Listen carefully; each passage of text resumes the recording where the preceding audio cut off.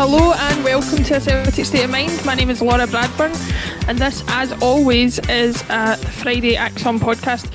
I'm joined as always by Tony Haggerty. How you doing, Tony? I'm very well, Laura. Yourself? Not too bad. Colin, how you doing? I'm doing good. You know, I know there's going to be a lot of messages asking where Jim is. This has been a couple of weeks now. I've been standing in the king's seat, but hopefully not too long before he's back. I know there's a lot going on just now, and if you check him out on Twitter, there's some interesting news about his play coming up, so check that out. 3 in a row, I think. Absolutely. It is, yeah. Getting there. Well, listen, guys, I've already had to make a switch. We are having some amount of technical problems today, so I've switched my camera. Sorry for the poor quality, but we are, I don't know, we're bringing you a show come hell or high water, that's for sure. So what Laura was about to say is the player who is her mystery Celt today is Adam Virgo, the former Brighton, Celtic, and I don't know, he had about 13 teams, Tony, didn't he? What was your memories of Adam Virgo then? I'm going to tell you a story. Laura reminds me, there was a guy who used to phone the Scottish newspapers. His wife was bilingual, not bilingual, she was multilingual, and he would scour all the magazines in Europe and find some tenuous link with somebody talking about Scottish football. There's a guy called Steve Goodman. And right. So he phoned once and he got through to my line, so he kept phoning my extension, and he would come on and say, "Tony, yeah, Roberto Visconti, remember him?" And it would be some kind of like obscure player that had played in Scottish football for 5 minutes, right? So with Dimitri Karin and Adam Virgo, I'm getting a bit of Steve Goodman with Laura's choices here, you know what I mean? It's like, Adam Virgo, remember him? Danny Fox, remember him? At least Danny Fox played about a dozen games. Laura, where did we get Adam Virgo from? You know, I've no real recollection of Adam Virgo playing for Celtic or playing well. You know, I just know he was I think, Strachan signed him, didn't he? Yes, as far as I'm aware, yeah. Yeah. And I believe he's a better commentator than he was footballer. That might be disparaging towards him, and I don't mean it that way. Just as a Celtic player, it's like I am Steve Goodman on it, you know. Yeah. Country, remember him? he's spoken in some German magazine about how Scottish football's tight. You know what I mean? There was always somebody slagging Scottish football, and it's usually some guy that had played for Aberdeen or Dunfermline or Livingston, you know. Yeah, and it was just funny. Whenever you lifted the phone, you just knew, oh, here we go. Who's speaking in some magazine this week? So I got a touch of that when I saw the Celt this week, you know. Yeah, I've got to say, Laura, see, I know you're a football manager player yourself. Tony, I don't know if you were the old champ manager or what it was back in the day. But I remember when we signed players, and I'm talking like 10, 15 years ago, what you used to have to wait for is when Football Manager came out that season and you saw the positions that they were comfortable in playing in. His dot was all over the park. He could have played left back, right back, centre back, midfield, up front. He was useless in all of them, but he could play there. He was the ultimate utility man. Consistently useless. That's it, man. Fair enough. I think the reason it came to mind. Sorry, Tony. The reason it came to mind was, of course, I tweeted a somewhat poorly worded joke on the back of the Michelin exit, which we'll come to, regarding the fact that obviously he was the replacement for a certain Douay at centre back when we lost 2-1 to Clyde. Now, Colin, I know you'll know what it's like to throw out something that you think's rather innocuous and then get somewhat of a backlash that's slightly bigger than you expected. But it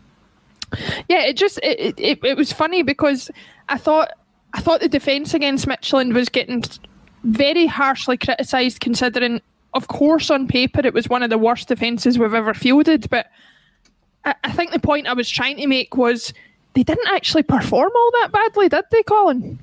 No, I thought they were actually fairly decent on Wednesday night, Thursday night. I'm already slipping into the Europa League.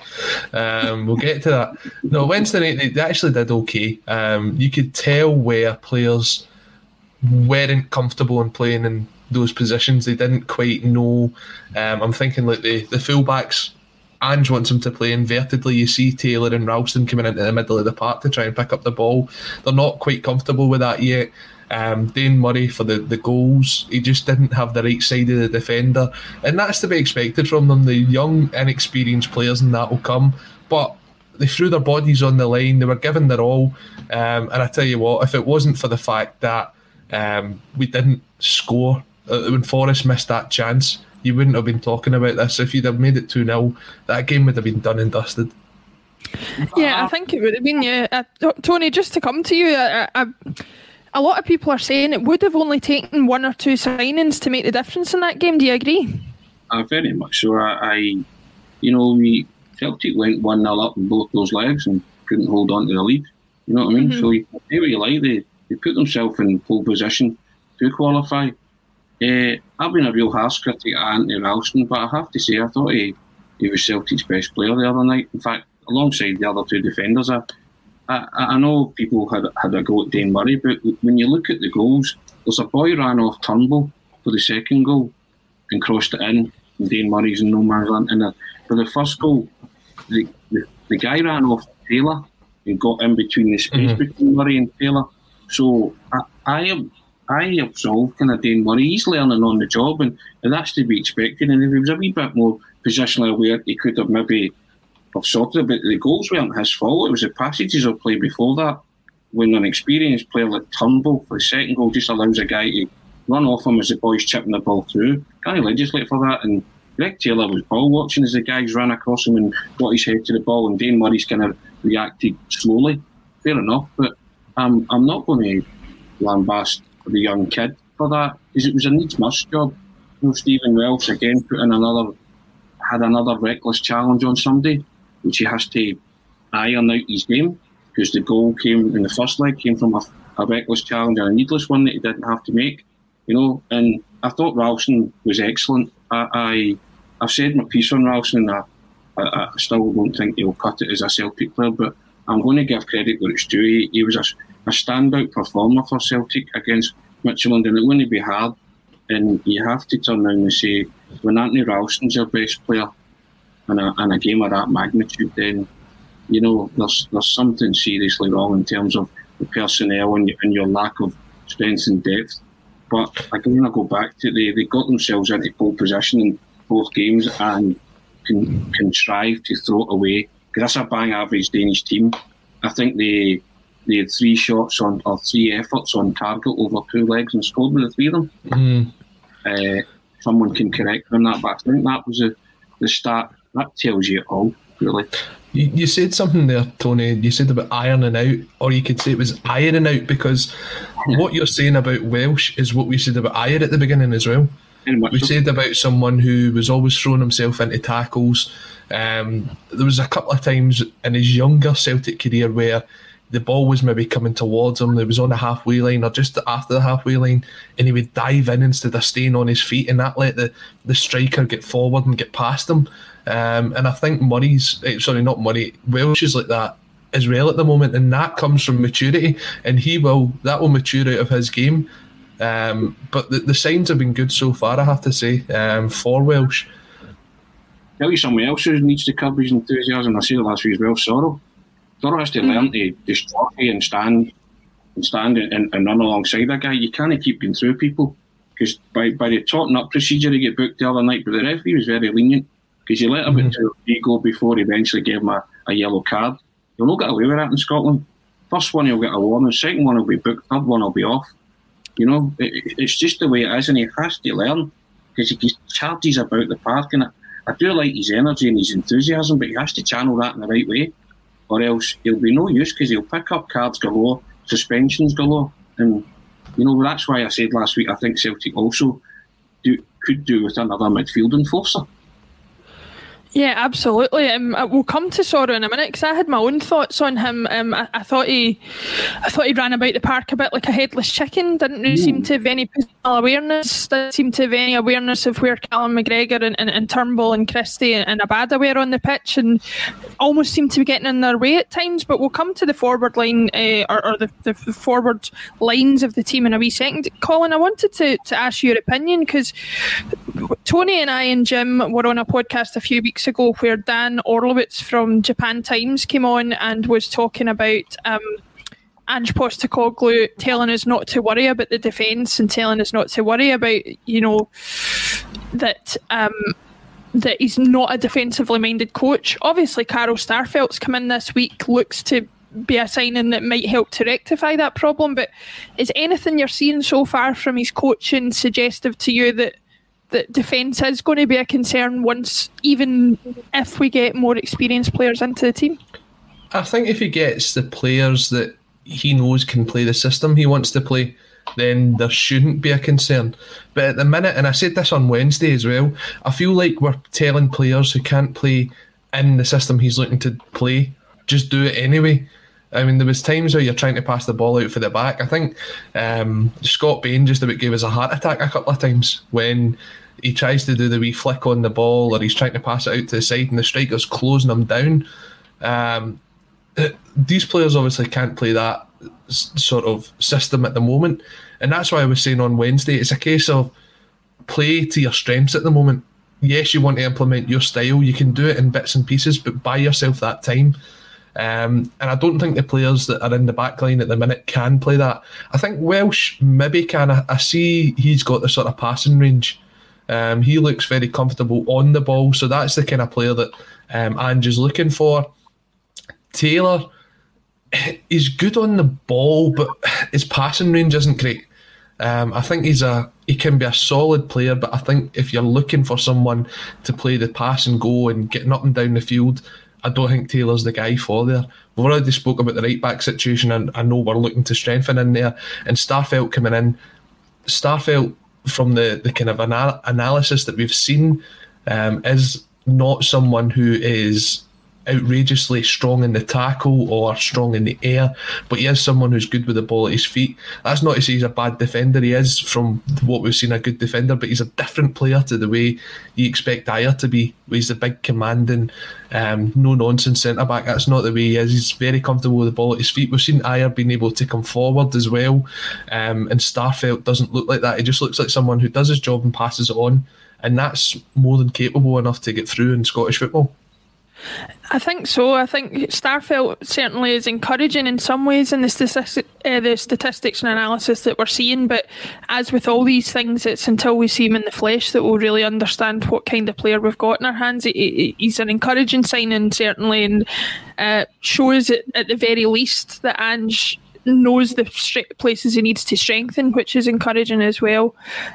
Tony, moving further up the pitch, we've spoken about Sorrow and his rash tackles and his lack of positional discipline. But I have to say, I'm going to go against my religion here, and I'm going to criticise David Turnbull slightly, because there's only so often I can say that he looks classy when he's on. Yeah, so carrying on from what Laura's saying, it looks like she's having some technical issues again, Tony. What was your thoughts on that? We talk about having to strengthen the defence ahead of Saturday, but it looks as if Starfelt will be the only one that will come in. Laura, I think you're back now. I am back now. Sorry about that. Sometimes I don't even realise I've dropped out, but that's probably just something to do with the way I talk. I don't know. Maybe it's interference, but no. I'll go back to the question about Tony about David Turnbull. Yeah, he's classy on the ball and all sorts, but he didn't really have a great impact the other night, did he? And it's something that does concern you about him going forward. I think that he might become a bit of a let some games go by him. Do you know what? See, going into that second leg, from middle to front, you were confident that Celtic had enough in them to see off Michelin. It was a middle to front that let you down the other night. Right? McGregor scored a wonderful goal. But that apart, the whole midfield were generally posted missing against players that you think they could hold their own against. That was my own impression. Lots of people told me that Christie had a right good game. I didn't see that. I don't think he had a poor game, but he didn't influence the game as much as you would want from the newfound attitude that Christie had. Turnbull as well. Turnbull, it does look great when he's on the ball at times, but you're wanting more. You were wanting more from those guys the other night against, as I've already said, a bang average Danish team. Celtic should have been able to see them at the root. And arguably the defence propped you up and kept you up for me, only under immense pressure. But they were coping with what you're doing, and we all know about French Eddie. You know, people saying he's down tools. I refuse to believe that a player would actually down tools, but it's the first time I've looked at French Eddie and I've questioned his attitude and thought, you know, you are going through the motions here. You know, I don't accuse a player of deliberately just chucking it, but I think his head is elsewhere. You know, from middle to front, I felt really let down by Celtic the other night, and not one of them, of McGregor, Christie, Sorrow, Abada or Edouard, could raise their game to beat a poor Danish team. People say, oh, it's the team that competed in the Champions League last year. That was a shell of the team that competed in the Champions League last year. They sold about 3 or 4 players and others were missing. Mm-hmm. You know, Celtic should have been able to beat them. And I stress, they went 1-0 up in both the matches. And so I think it was Russell Boyce who made a fair point, and Colin, you were talking about Ange getting Celtic players to play a system that they're not familiar with. Ange maybe needs to adapt to the Scottish game first, and then get his personnel in, the ones that he wants, to play the Ange ball, to play the out from the back stuff and all that. You know, there's a needs must here. Celtic need to start getting results. First 2 competitive games, they've not registered a win. They go to Tynecastle on Saturday, first competitive game in the league, and they need to go off their flyer. So maybe Ange needs to, you know, abandon some kind of tactic about playing out from the back and stuff in order to get Celtic off to a winning start. Maybe have to sacrifice his principles a wee bit till he gets the players that he needs in, and the players that are comfortable with playing the system he wants. Just a wee bit of tweaking, a wee bit of bending here. That's all that's required. But if Celtic continue to play the way Ange wants, with the players in a system that's alien to the players, will come a cropper. I tell you what, sorry Laura, I was just going to say that you spoke about like Edouard and kind of someone that, and I've seen the comments saying an empty jersey or didn't really try. See, for me, one of the biggest problems that I thought that team had on Wednesday night was fitness. And it's strange because it does seem as though it is a key thing on Ange's sort of mentality, is that they've got to be fit, they've got to be right up for this. See, after about 60, 70 minutes, I felt as if we were knackered. We couldn't get out our own half. Anytime the ball was going up, it wasn't sticking, and it was coming right back at us. And when the game went into extra time, I'm sitting going, we've got to make the subs now. We've got to make the subs before the start of the second half. And I'll touch on the subs in a second, because if you think you're a first team player sitting on that bench on Wednesday night, and all you heard from the commentary team was, Ange can't trust the players that's sitting on the bench. He can't trust the players that's sitting on the bench. If you can't be trusted in a game like that, just to go on and put a bit of energy into the team for 30 minutes, and you think you're a first team player, it's time for you to leave, because you're not going to get the chance at Celtic. That's just for someone's own personal thing. We were knackered. We needed guys to come on. We only made the one sub. Even guys like, Montgomery came on. That sub could have been done 10, 15 minutes earlier. Ayeti could have come on earlier. Those guys would have given you 30 minutes, 45 minutes, but we left it far too late. But what an indictment that is, Colin, if the manager thinks that these guys will not make a difference. You know, James Forrest made a difference when he came on, and he missed a chance, and people say it was too early. I don't buy that. He's a professional football player. He had a free shot at goal when he missed the target. And in a game of that magnitude, you can't miss a target. No blaming Forrest. I'm just talking about the actual action of sticking the ball in the net. You know what I mean? These guys train. These are chances that are, you know, taken by every other team. In those situations, they're clinical. I mean, Michelin scored 2 goals by being clinical from 2 chances they created. So, you know, that's their job. When chances like arrive, I don't care who you're playing. You bury that. And if he buries it, it is a different complexion. He didn't. He went up the park and scored within seconds. That showed you how crucial that miss was. And as I say, I'm not blaming Forrest per se. It's just the whole kind of well, it's too early. He hadn't adjusted to the game. That's garbage. That's a chance. That's a free shot at goal he was given. He should hit the target, right? And before anybody starts shouting, I'm not blaming Forrest. I'm just talking about the actual, you know me, dedication to your craft. See a chance like that, you hit that in your sleep, and it still goes in. Right? Doesn't matter who you're playing, the occasion, the magnitude of the game, stuff that. Right? That chance is 10 a penny, bread and butter. You gobble it up, or you should. Right? And it would have made things different, because Ange referred to it in his after-match comments. So he knew it was a big moment in the match, and it turned out to be the pivotal moment in the match, because Michelin scored seconds later, the momentum gone, and the energy seemed to sap from Celtic. I agree with that, Colin. I cannot for the life of me fathom why players are knackered in the second competitive game of the season. Somebody please explain that.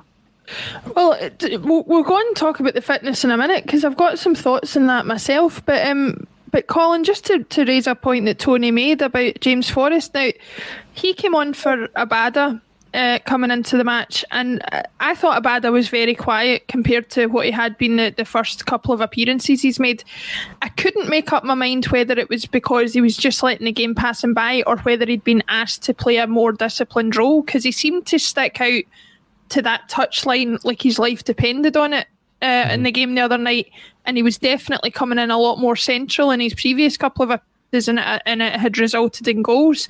Then he gets replaced by James Forrest, and James Forrest does what Abada had been doing the previous couple of games. Do you think there's mixed messages there about what they were being asked to do? Do you think Abada wasn't doing what he was being asked to do, and that's why he was taken off, or is it difficult to tell? It was strange the whole game, to be honest, because I expected the Danes to come out from the word go and have a go at us, because our defence is most likely the weakest part of our team, and I thought they'd come out and go all guns blazing, knowing that you don't have to worry about the away goals because it's not a rule anymore, so just go in and have a go at us. But they stood off us, and I think that surprised Celtic as well. Celtic get more of the possession than what they could have anticipated in the first half, and it was the decision making at times that let Celtic down. So I'm thinking about passes that could have been made 2-3 seconds earlier. The sharpness just wasn't there. And to be honest, like, Abada came into the team and he was getting down that right hand side, and to be fair to him, Ralston was coming down the right hand side with him. Tony said enough, he's gone. But both Abada and Ralston were coming down that right hand side. But when you're playing the ball in, Edward wasn't getting into the box. He wasn't committing himself to get across his man to challenge for the ball. So it didn't matter how many good crosses either of the two of them put in. There was nobody there that wanted to go and throw themselves at the ball.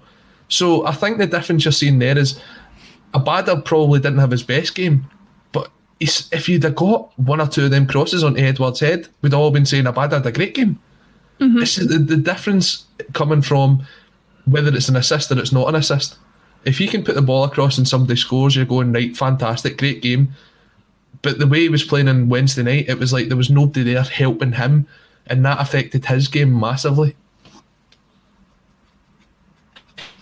Good point there, Tony. You know, our perceptions of how somebody plays very often depends on another player that they're servicing, or another player that they're getting service from, and that probably leads us through a good transition to speak about Edward. Now, anybody who wants to know my thoughts on Edward and his continued presence at the club only needs to watch the post-match coverage from the other night. I was on with Brian and Paul. I made my feelings very clear on that, so I don't think I need to say much more. But Tony, I'll come to you. Edward, probably one of his most lacklustre performances I've seen in a Celtic shirt. It's time for him to go, is it not? Oh yeah, I mean, I think, I think JP Mason nailed it. If his head's out the door, his feet should follow. I mean, that's just it, isn't it? And I think the problem now is, I wrote a column about this in the Celtic yesterday, and I said the Celtic fans no longer want to be Edward. He's no longer adored. No, the Je t'aime has turned to Je te déteste, right? The fans are now they loved him for doing various things and scoring certain goals. They're now starting to turn on him big time and hating on him. And I hate that for any player. The time is right. And also, if the Brighton money is right, the price is right, you just have to just say, au revoir, that's your Celtic chapter over. Thank you, because this can't persist. And Ange also has to concentrate on the team now. You know, can't have distractions like that kicking about. You know, I know he's the best forward that we've got, but he's not proving it at the minute. I don't know what's happening with French Eddie, but his heart's not in it by the looks of it. And if your heart and your head aren't in it, then you're no use to a club like Celtic. Because sometimes the heart can get you through games where it's maybe not happening, but you know, that will to win, that spirit, that, you know, playing for that crest, that jersey, that can spur you on. It's doing neither for Eddie just now. His head's somewhere in England or somewhere abroad or somewhere away from Celtic. But the problem is, when you look the other night, he was still the best attacking option that we had. So he had to play. But whilst he's playing, he has to give you a shift. And if he's not going to give you a shift, then he may as well sit on the bench for the others. Mm-hmm. You know, and as Colin says, give a Jetty a try or whoever. You know, but I think it's time. Celtic have to sort this out for the manager as well. You know, the board have to say, right, enough's enough. This man wants to leave. He's been wanting to leave for the best part of a year and has not. Still the top goal scorer last season, so the stats will say he did perform. But it's now time that the manager has to get on with the job with the players that want to be there. So guys like Eddie have to be jettisoned. We go to Brighton or Crystal Palace or whoever and say, let's do this deal. It has to be done so the manager can find and source a suitable replacement and get on with the job of managing Celtic. Ange now has to put Celtic first, second and third. Also said that yesterday. It's now about the team and the players and the personnel that Celtic have to bring in, which is where are Ange's further reinforcements. This man has to be back to bring in the team that he wants, to play the system he wants. You see, if he doesn't, he'll continue to make the statements that I've tried, maybe I wasn't forceful enough, I'm not being a martyr. This is a guy that's like, listen, I want players. It's more or less a blame them, blame those upstairs. So things like Eddie need to be sorted. It shouldn't have dragged out to the start of the season. He should have been gone and somebody in his position, in his place. But typical Celtic, this is what they do. And so what do you do on Saturday? Does he play? Would you play him on Saturday? You've got a big dilemma there, haven't you? An absolute massive dilemma. If the man's head and heart's out the door, he has to go. It's as simple and straightforward as that. Yeah, I think so. I think the bigger problem that we have is if we decide we're not playing him. Ajeti didn't come on the other night and stamp his authority on the shirt, and that's another massive issue. Colin, based on what Tony says there, he was a lot more measured in his comments than I was the other night. I was a lot more driven by emotion, but the gist of the comments were the same. Are we speaking with our hearts more than our heads at the moment? Are we just frustrated at the fact that he does want to leave, or is there enough there to suggest that no, his performances aren't satisfactory and we should be expecting more from him while he's still in a Celtic shirt? I think if you're a number 9 for Celtic, you get judged on your goals.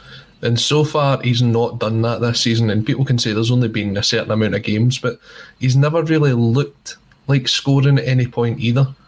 And the two kind of competitive games that we've had so far, Ajeti in pre-season looked pretty impressive, up to the point where he was basically dropped for Edouard to come back in.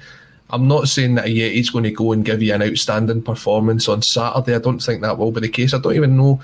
It looks as if he's only just coming back from another injury, so he might only be able to give you 60 minutes on Saturday. But even, I think you were being quite harsh there on him. I think even in the 15 minutes that he was on the park, he put more effort in than what Edouard did in 105. I mean, the first thing he does is come on and get booked. That was the most energy I'd seen a Celtic player put in for about half an hour. Now, I'm not saying that's ideal. Somebody's going to say, oh, did you want him to get booked? No. Look, I just want to see a striker up there that's going to buzz about, is going to be chasing everything down, is going to try and get involved and link up the play. We needed an out ball on Wednesday because we were getting bombarded time after time again. And every time the ball went up to Edouard, he lost it. Sviatchenko kind of knocked him off the ball, and I think it was the start of extra time. And I think that led to the yellow card for Sorrow, maybe. Maybe that's where he got his first one. We've got to have an outball. Tynecastle is one of the hardest places to go to in Scotland. I know they're just a recently promoted side, but that is a really difficult game. There's only about 6,000 there, but it's going to feel like a full house. And if Edward's not up for it, we can't afford to be a man down getting into that game. We need to go, and we need performances out of all 11 players that's going to be playing on Saturday. And if he doesn't think that he can give 100% for Celtic, he shouldn't be starting. See, for me, Colin, though, effort's a prerequisite. You know, that's a tick in the box before you even pull on a Celtic jersey.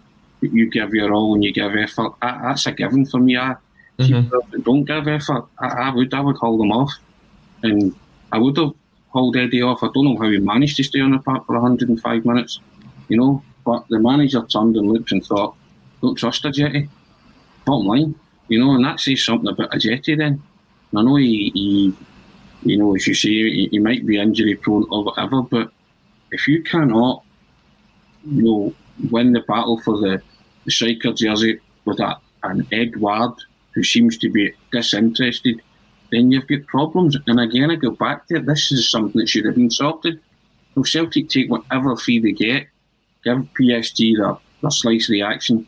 There's still something left over to try and bring in somebody, as you say, who will run the channels, who will score goals, who will head the ball into the net, who will do all these things. That's why you have a scouting system. If they can't identify that player, then my goodness, what a state. Celtic are in a worse state than I ever thought. And you don't want to be negative and critical, but these things are now coming home to roost. There's no building blocks are in place at all by the looks of it. It's very haphazard, it's very sketchy. It's almost making it up as you go along stuff. If you're telling me that a Celtic player, you know, has to give effort, then I'd hunt you at the door. That's a prerequisite for me. Effort. You know, you, I and Laura would pull on that strip tomorrow and burst an absolute gut. Right? In the first 2 minutes and along in the first couple of things. And then get subbed off. You'd need a Mars bar jacket and an iron lung insertion, right? After 10 minutes. That's neither here nor there. But you would burst your gut. You see, players don't do that. I mean, there's an old Bill Shankly clip, and it's brilliant, you know, and he gives it, and if you pay a man to do what he's got to do, they get well paid, and see if he doesn't do it, he's a menace to society. I'd throw him in jail. That's the way I feel about Celtic players that don't try, you know what I mean? He said it in the gruff voice, a menace to society. I'd throw him in jail. Right, that's the way he said it, and it's brilliant, right? But back then, you're talking about guys giving effort, you know what I mean? You're just like, you know, what is it with the modern day players that think they can just coast through life getting paid a fortune and not give their all? You're no use to Celtic Football Club if that's the way you think you can, you know, you can go about your daily business in your Celtic career. I've told you before, I'm all about application and attitude. You know, it's dedication to your craft. And I don't see a lot of Celtic players at this moment in time being as dedicated to their craft as they should be. And I think the manager sees that as well, which is why he's getting totally and utterly frustrated with everything that's going on at the club at the minute. Well, I think that's a fair point that you raise. I think for all the criticism that you could level at Celtic at the moment, they have a man to do away with their problems, even if he's not able to solve them at the minute. I have to say, Tony, if you were talking about taking players off for lack of effort, then would have been a lot of bother for many games last season, because I don't know if we'd have had any players on the pitch. But we'll leave. Why has that been allowed to continue? Yeah, it's crazy. It's crazy, and it's a culture and something that's set in, I think, amongst the players that he probably has come in and can't believe. But we'll leave Tuesday there for now. As the banner says at the bottom, Carol Starfelt looks set to face Hearts, where are Ange's further reinforcements. Colin, I was having a wee look at the transfer rumours today. Obviously, Joe Hart is dominating the headlines. His possible transfer to Celtic is in the offing. Again, because he's Premier League, even though he's third choice goalkeeper at a club, wages look like there'll be a problem. Ben Foster at Watford's been named as well, but I think anybody who even gives a cursory glance at his YouTube channel and his podcast knows that that's not a goer. He's got other plans, I think. first of all, I know you might have talked about this on Wednesday, but for anybody watching who maybe didn't see on Wednesday, what are your thoughts about Joe Hart possibly coming in as an option for goalkeeping if we assume that wages don't become a stumbling block? Yeah, look, see as it stands, Joe Hart coming in would be a benefit to the Celtic side just now. It might not be the goalkeeper that a lot of people want. It might not be the goalkeeper that maybe even Ange had his heart set on. I didn't even mean that. But you're a poet and you don't know it. That's what it is. I'm coming for your job, Kevin. No, but honestly, he will come in and he's got that experience, and he's got the he's not had a great run over the last couple of years, and he is prone to the odd mistake here and there. But at the minute, I've got 3 goalkeepers that play for Celtic, and I don't know which one of them's the number one. I couldn't trust any of the 3 of them. I don't think Bain had a terrible performance through the week, but we've seen time and time again he's not capable of making the top saves. Joe Hart, when he was at Manchester City, if you had him on that form, is a fantastic signing for Celtic. The fact that he hasn't been up to that level for the last couple of years, you're hoping that he's someone that comes up here and sees it as a chance to completely reset his career. I mean, take a look back to one of Celtic's first signings under Rodgers. It was Craig Gordon. Sorry, not under Rodgers, under Dyler. Craig Gordon, a guy that hadn't played football in the best part of 2 and a bit years. And then he comes in, he hits the ground running, and he probably is one of our best signings over the last 10 years. We paid nothing for him, and he put in some great performances. We knew he wasn't perfect, but he still gave us all for the team, and he still saved us a good few times. If Joe Hart can come in and do that, he'll win over a lot of the Celtic support. I'm not saying that he's the best signing we'll make this summer, but I do think he's a decent addition to the squad. I have my own thoughts on it. I personally don't know that he's a personality type that I would like around the dressing room. Unless he's been humbled an awful lot in the last few years, things I've seen previously make me wonder whether his attitude would go down very well in the dressing room. But maybe I'm wrong. Maybe there's a lot of players that have the attitude that he's got, and maybe he would fit in. Tony, I'll come to you for your thoughts on Joe Hart.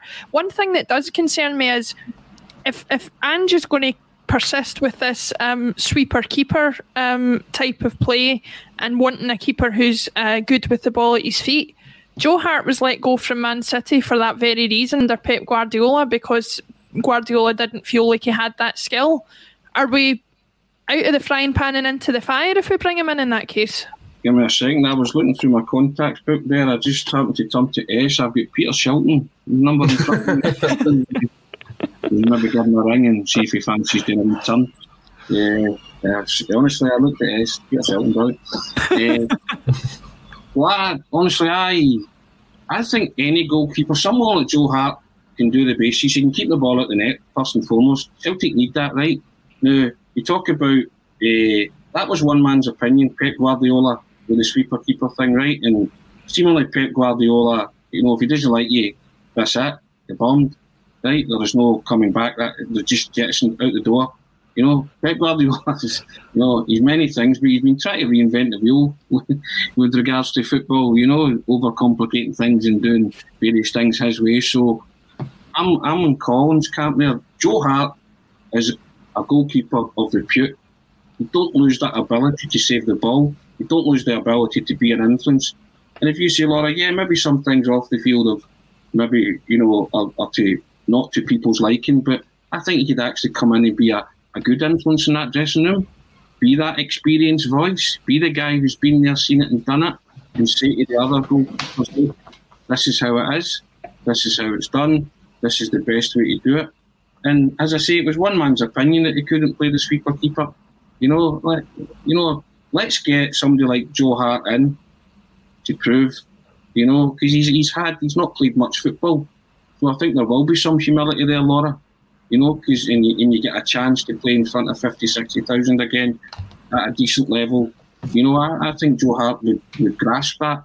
We'd want to do that rather than languish in Tottenham's reserves or not play at all. So I think it's a great opportunity for him to reinvent himself, resurrect his career at a club, who could do with somebody like that in between the sticks. You know, we badly need a goalkeeper, but we need a goalkeeper first and foremost that can do what the definition of a goalkeeper is, to stop the opposition from scoring. I mean, it's again, I go back to it. I'm very one-dimensional at times in tunnel vision, but it's just plain and simple as that. We need a guy that can save the ball. Joe Hart fits that bill. If a deal can be done, go and get him and see where we go from here. See, as it stands, right, if you were to sign Hart today, he'd be able to go into that squad for tomorrow. And I know some people say, I don't want him in the squad, right? And I get that side of it. See if you go and sign someone else from another league outside the UK, you're going to have that game on Saturday, you're going to have the following game on the Thursday, and potentially the Dundee game on the Sunday, before you can even get him into the squad. Can we afford to go another 3 games without bringing somebody in? That's why I'm saying the targets, although there's some great targets out there and you're seeing guys like Christian Lovrich being linked with the club, we do have to look at some UK-based players. The one that's going through the chat at the minute is maybe Benjamin Siegrist from Dundee United. I don't know what Celtic's view is on that. I don't know if they see him as maybe, I'll say not good enough, but you can't say that when a lot of the goalkeepers you've got at the minute aren't good enough to put on the Celtic jersey. But we do have to start looking at UK-based players, because these guys can come in right away and they can make an impact, instead of dragging out deals like the Buta deal, and then it's another 2 weeks before we can even see them in the training squad. We need about 7 or 8 players at least. Probably more. Some people will say 10 to 14, right? The time that it's going to take to get these guys in is going to be too far into the season. We have to look at, we need 2 right backs. One of them should be for the UK and one of them can be from abroad. And the one that comes in from the UK, he gets a jersey first, and then that guy that's coming in, you fight him for it. Not literally fight him for it, but you do it in training and you try and win that jersey back. We need to start staying local to bring guys in, because it's going to get to the point where time's going to drag on and it's going to be too far into the season. Sorry, the problem that you're coming across there, Colin, is you're assuming that the Celtic board have planned for this situation, have planned for restrictions that, let's not forget, every other club in the country, every other club in the world is dealing with. We had Neil Lennon on 5 Live again last night, talking about how COVID had been a major factor in the failures of the team last season. And I say again to these people that continue to bring that up, there is not a person on this planet who has not been affected by COVID. It cannot be used as an excuse. It cannot be used as an excuse. Like you say, a simple measure like identifying a UK-based player would eliminate a lot of these issues. Now, I'm not saying they're going to be first choice, but we've all had to make some sacrifices over the year. Celtic should be no different. There are certainly players who are UK-based who are better than what we have at the club at the moment and could come in and effectively be in the team immediately. Look at Carl Starfelt. We knew he was in isolation probably 10 days ago was that Instagram post went up where he was in isolation in the hotel room. He only gets announced yesterday. He only trains for the first time with the team yesterday or today even. He's probably not so lucky to see him in the squad for Dundee. It's a situation where you think, and Tony, I'll come to you on this, how often can lack of planning be made an excuse for what is going on at the club at the moment? Well, it's year in, year out, there's a lack of planning. And you know me, I like my online excuse references. It's just going back to that, with that great clip of a Celtic board member saying there'll be no panic buying, just panic. That's the situation we find ourselves in right now. You know, they're panicking. And, you know, and how long have we said on this pod, look closer to home, look at what's under your nose? These are players that could have been brought in the minute Ange was in the door. You know them. You say to Ange, or Ange, she's right. One of the first things you would have said, what's under my nose? Somebody put a list of players under his nose. Right, we've spoken about them. St Johnstone won 2 cups last season with a rigid defence. Not think one of those defenders would be, again, I use the phrase, a person of interest. You know, somebody that you might want to sign for your club. If not, fine. You know what I mean? Lewis Ferguson, Aberdeen. You know, another player that could have been brought in, Alan Campbell, Motherwell. You know, guys like that, midfield enforcer or whatever. You know, Kevin Nisbet, Hibs keeps floating around. You know, see if you're really serious about these players, you go and get them. None of this haggling anymore. You know, lessons should have been learned from John McGinn and Ivan Toney, things like that, right?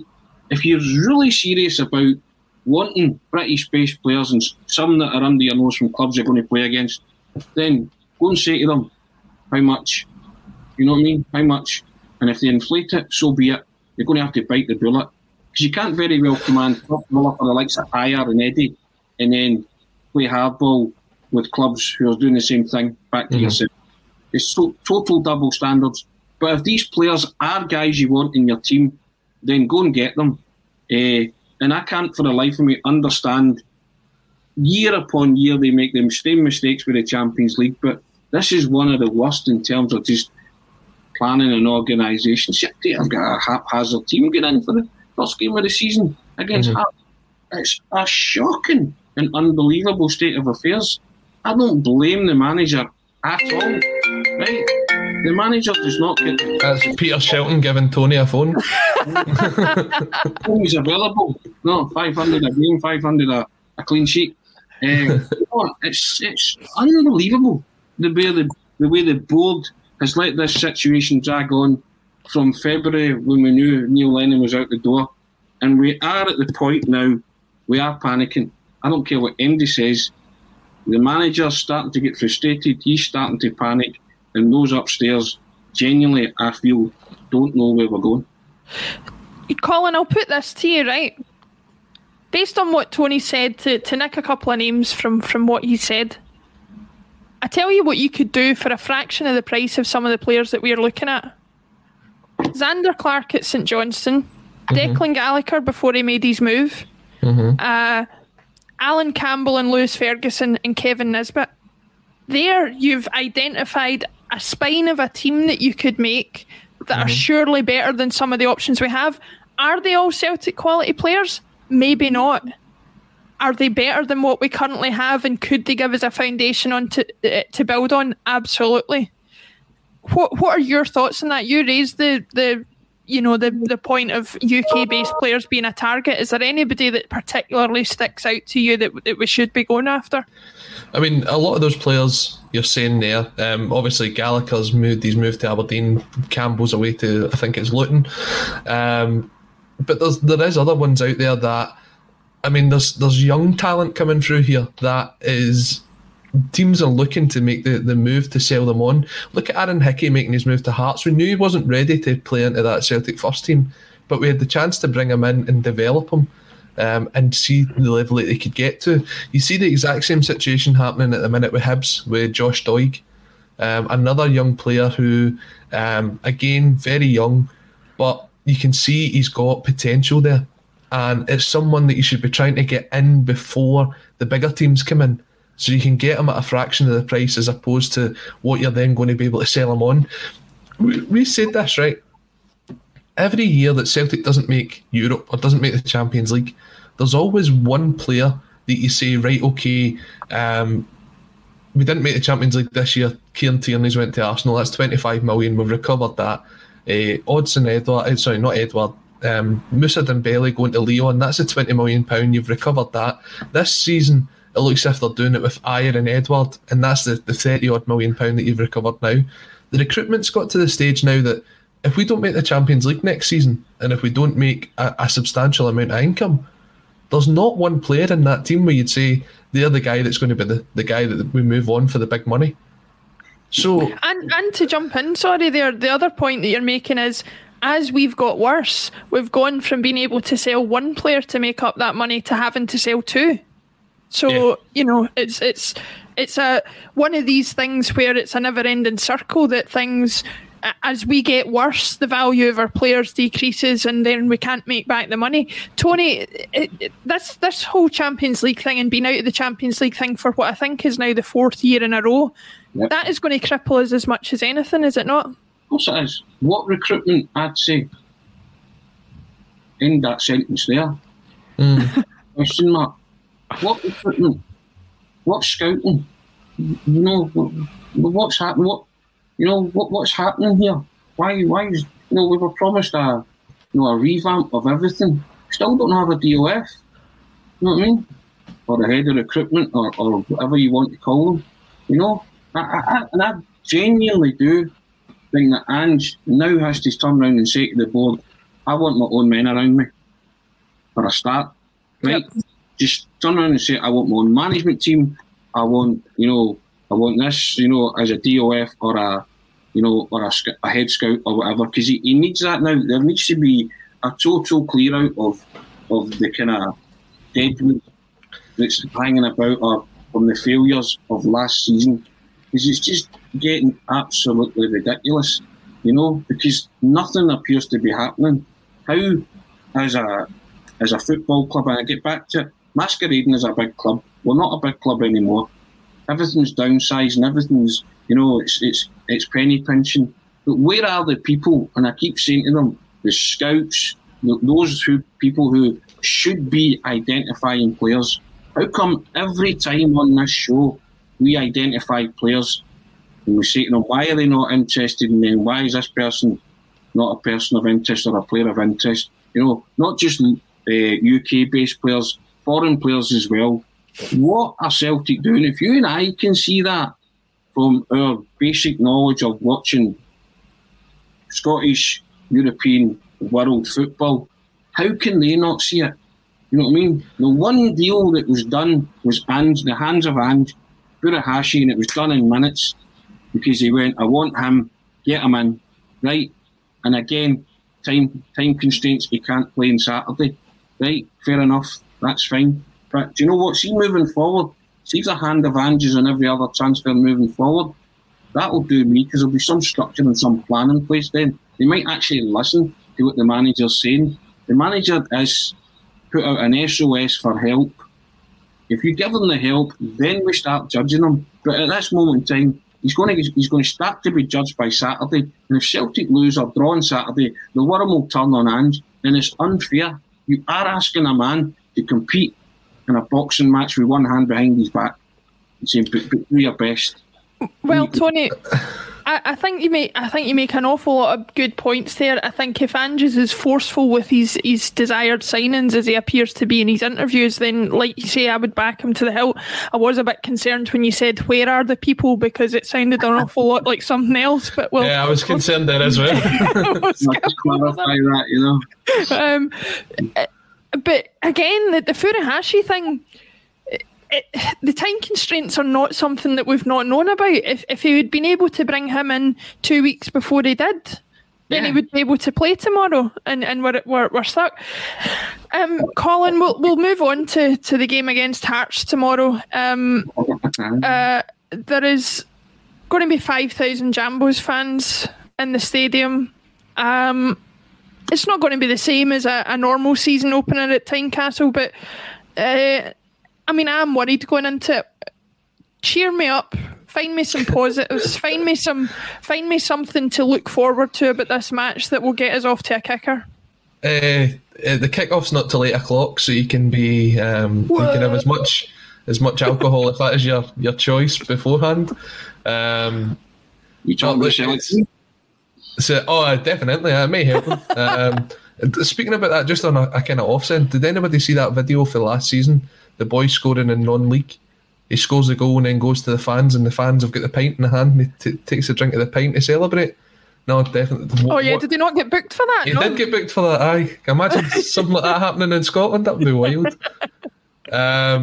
Obviously, it can't happen because we don't sell drink, but that's another argument for another day. Look, the game on Saturday is going to be difficult. I know a lot of people saying Hearts aren't that great. No, look, they've got a team that's got some very experienced players in there, and every game there, I think, is a struggle. The last time I can think of us being very comfortable through there was when we beat them 7-0 in the League Cup, and that was a good few years ago. Look, we're going to go in with an inexperienced backline. We've got to make sure that we protect them. There's going to be some players who the team's going to be different, I think, to the team that played through the week. I do think that we can't continue with that team, but they played 120 minutes. There's going to be some very, very tired legs. I think Bain will start in goal again. I think he'll continue with him. I don't think he made any mistakes that say that we drop him. I think the back four will probably change. I think we could see Haggerty coming in. I think there's a chance we could see him play. We might also see Starfelt coming in as well, which if that's the case, then Dane Murray will drop onto the bench. The midfield three, the big one's going to be Sorrow, and whether we can trust them to play the 90 minutes. And as Tony says, don't give away the stupid fouls and don't give away the bookings, because when he's on the ball, he's actually very good. His passing range is very, very good, but at times when he's chasing the ball down, he can give away the silly fouls, and we can't really afford to do that, especially when the defence isn't fully set yet. You don't want to have set piece after set piece coming into the box. Up front, the big decision is whether you stay with Edward or you go with Haggerty. Personally, I would start with Haggerty. Give him 60 minutes, see what he can do, and then see if Edward's got anything in him to come off and play 30 minutes. And I mean, there's scouts watching him. I know he knows there's a move coming for him, but surely you'd be trying to impress these scouts. I know you don't want to get injured, but I don't get it. I don't get it with him. I'll go with Haggerty to start up front. I think Forrest might come in and maybe we'll see him and Abada switching sides. A three of McGregor, Turnbull and Sorrow, and a back four with Starfelt in it. And while we're at it, I'll ask you for a prediction, Colin, before I go to Tony. Do you know what? I want to finish this show with a positive. I want to say that we'll get the victory. I don't know what it will be. It might be 6-5, it might be 2-1. I don't know with this Celtic team at the minute, but I'll just go with a victory. Go with a victory. Sitting firmly, well, not too firmly on the fence. A true sitting on the fence would have been a draw, obviously. But Tony, I'll come to you. Another positive Tynecastle opener I can think of was Scott Sinclair's debut. I believe that Brendan Rodgers' first match as well, and Sinclair scored, and it was all looking rosy, and we didn't know what lay ahead of us the next 4 years. My goodness, that was something to look back on. But back to tomorrow and being a bit more realistic, what do you think of Colin's selections there? Is there any changes you would make to what we've seen? Do you anticipate a good performance tomorrow? I don't think that we've got the personnel to make any changes to Colin's kind of 11. I don't disagree, to be honest, because most of what you say, that the French Eddie Haggerty one was probably the conundrum for him. I think Starfelt will start as well, because he needs somebody at the back of the pack, some reassuring presence there. I can see it being I'm going to say a positive outcome, like 4-3 or something. I think it might be one of those rip-roaring, free-scoring games, not boring kind of games, but I think Celtic will win. Have to win, really, don't they? I mean, let's be honest. But on your thing, Colin, I think George Best once took a swig out of a can thrown on Easter Road by Rangers fans, I'm sure, Boxing Day. Sometime 1980 or 81, something like that. I would have been about 79 or 80, around about then. And he took a swig out of a beer can, I believe, thrown at him at a corner flag. So there you go. So I think George Best was a better player inebriated than most are sober. Well, I believe so, Laura. Yes, he was a very skillful player. Yes, very. A material talent, I think they'll call him, you know. I tell you what's he just going on about the 2-1 game there, just before we wrap up. Am I right in saying that Scott Sinclair signed that morning before he played? Yeah. I think so, Could we have a super signing coming in tomorrow morning before the game? Joe Hart? It could be anybody. Can he play up front? It would certainly not be as exciting as Scott Sinclair, that's for sure, but we'll leave it there for today. Technical issues aside, apologies for those at the start. Thankfully, or maybe not thankfully for some of you watching, I was able to contribute to most of the podcast.